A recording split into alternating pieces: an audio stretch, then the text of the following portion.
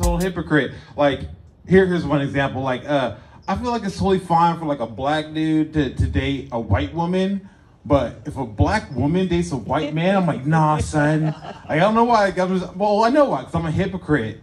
I'm a hypocrite. It just is, like, here's another example. I'm a hypocrite. Like, I refuse to watch any movies produced by Harvey Weinstein, but I still rock R. Kelly every day, son. Like, you know what I'm saying?